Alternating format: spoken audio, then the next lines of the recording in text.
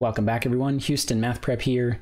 This video is going to look at using the cross product to find areas in 3D space. In particular, we're going to be taking a look at the magnitude of the cross product. So here, based on our formula for the cross product, we know that the magnitude of u cross v would be the square of each component added up, and then we would take the square root of it all. This isn't a formula we need to have memorized. Remember, as long as we get the process of finding a determinant, like we did in our cross product intro video. So we're going to take a brief journey here. You may want to put your pencil down just for the next minute or so, but just bear with us. So taking a brief journey using this magnitude, I promise it'll pay off for us in the long run. If this is the magnitude of u cross v here, then if we square both sides, we get rid of the square root. So this is the magnitude squared here. You can probably see distributing all of this out and then combining all the like terms and such from all this right-hand side is pretty monstrous. So we're going to skip all the algebra here for the sake of you staying awake. In short, after doing all of that work, we get something that ends up looking like this. And I think this is sort of a nice place in the algebra to continue from. So we've skipped a little bit of work and now continuing on from here because we can see some items we might recognize and relate to stuff that we already know, right? So if we look at this first set of parentheses, you might notice this is also a magnitude squared. This is the magnitude of u squared. And similarly, we can probably see that this second set of parentheses is the magnitude of v squared. So we've got two magnitude statements in the first half of this formula. If we look at the last set of parentheses, the inside hopefully looks something familiar to you. This is actually a dot product in here. So we actually have the dot product of u and v squared, right? So we get minus u dot v all squared. So to make this a little easier to write in one term altogether, we'll go ahead and change our dot product into a formula that we've covered that involves cosine. So we get magnitudes of u and v times cosine of theta for our u dot v.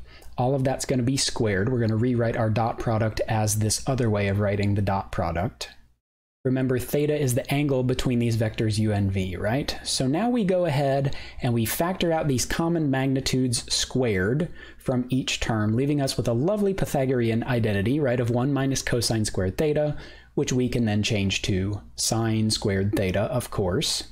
And so if you look at the top of the screen and the bottom of the screen, we really get that the square of the magnitude of the cross product is equal to these magnitudes squared times sine squared theta, okay? So now this is the point where you can pick your pencil back up and maybe follow along with us. So looking at everything being squared here, I think we can do a nice simplification here and simplify to the magnitude of u cross v being equal to magnitude u times magnitude v times sine of theta. And at this point you may be saying, why do we care about any of this? But this little nugget right here is what's going to help us in finding areas. So we'll just kind of set that formula up in the top right corner here for now, and let's look at finding the area of a parallelogram defined by two vectors in space, and here it's going to be u and v. So when we say defined by two vectors, we think of two adjacent sides of the parallelogram being those two vectors, with the other two sides just being copies of those vectors as well. So we might remember that the formula for the area of a parallelogram, same as area of a rectangle really, is simply the width times the height of the parallelogram. For the width, the way I've drawn this one here, I think you can probably tell the width is just however long vector u is. So we'll say our area is going to be the magnitude of u times whatever the height is. When we talk about the height, we mean the height perpendicular to the base here, not the slant height. Some basic right triangle trigonometry here is going to tell us that the height here is actually equal to the magnitude of v times sine of theta for our height. And that would mean that the area of the parallelogram is equal to our magnitude of u cross v here, because magnitude of u times magnitude of v times sine of theta, we just found at the beginning of our video, is the same as the magnitude of u cross v. So the area of a parallelogram is equal to the magnitude of the cross product of those vectors. If the magnitude of the cross product of two vectors is equal to the area of the parallelogram with those vectors as adjacent sides, what do we notice if we cut a parallelogram in half like this? you can see that we have half our parallelogram on one side and the other half on the other side of the line I've drawn here. In other words, half a parallelogram cut this way will give us a triangle defined by vectors u and v. So that tells us that we can find the area of a triangle defined by two vectors by taking half the magnitude of the cross product, since a triangle is going to be half of a parallelogram.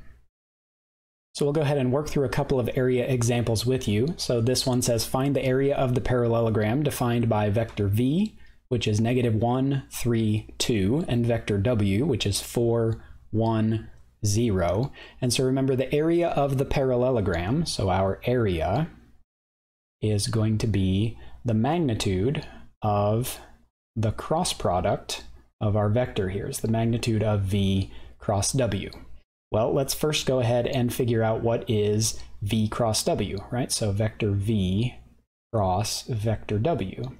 If you remember from our cross product intro video, we set this up as a 3x3 determinant with our standard unit vectors in the top row and our vectors in the order stated here in the next rows. So -1, 3, 2 goes in our second row, that's vector v, and then w, 4, 1, 0 goes in the bottom here. And remember, we take an entry in the top row here, and we mark out the row and column that that entry is in, and multiply that entry by the 2x2 determinant containing those entries left over. So for I hat's case, it would be 3, 2, 1, 0.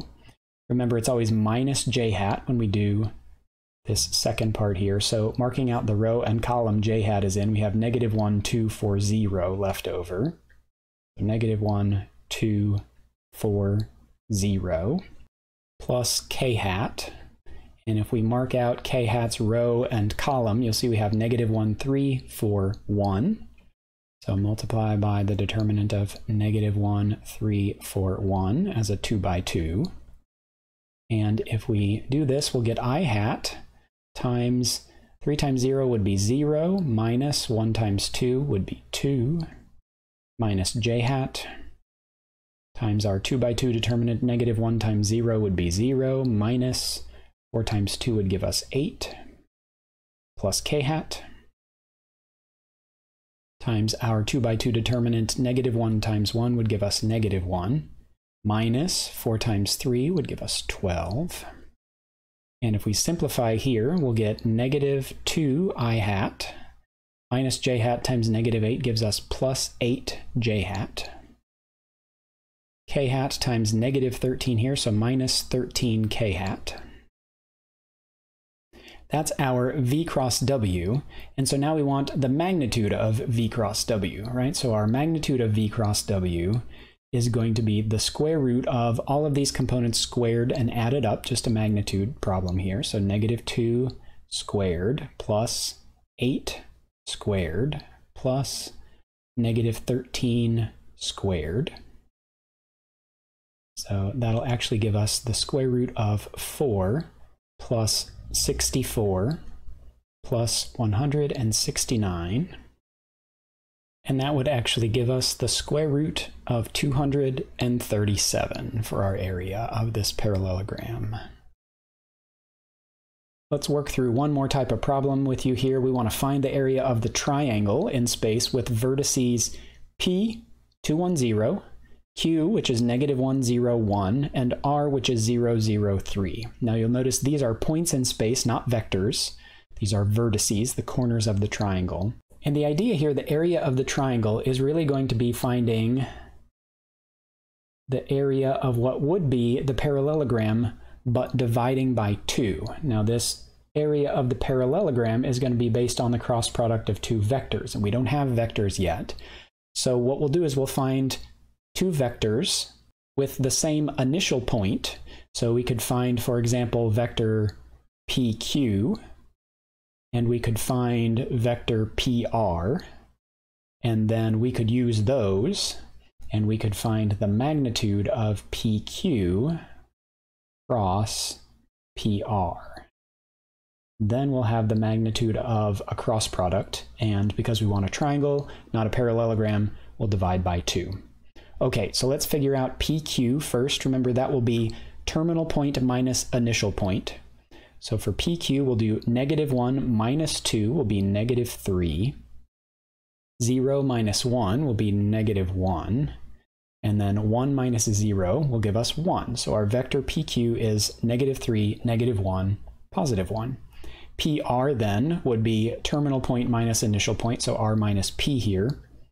As a vector, we will get 0 minus 2 will be -2. 0 minus 1 will be -1. And 3 minus 0 will be +3.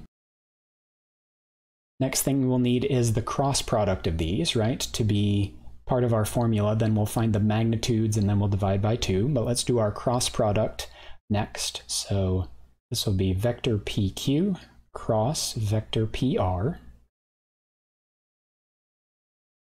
Remember, we'll set up our I hat, J hat, K hat in the first row. Since it's the order PQ then PR, we'll take PQ as our first row under the standard unit vectors here, -3, -1, 1, and then PR last, -2, -1, 3. So this cross product will have I hat, we'll mark out the row and column I hat is in. That leaves us -1, 1, -1, 3. So I hat times the determinant of those 4 entries. Minus J hat times, if we mark out the row and column J hat is in, we have -3, 1, -2, 3. So our 2 by 2 determinant multiplying -J hat will be -3, 1, and -2, 3, plus K hat.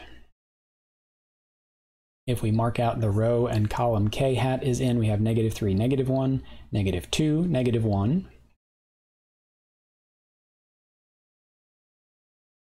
That will multiply K hat.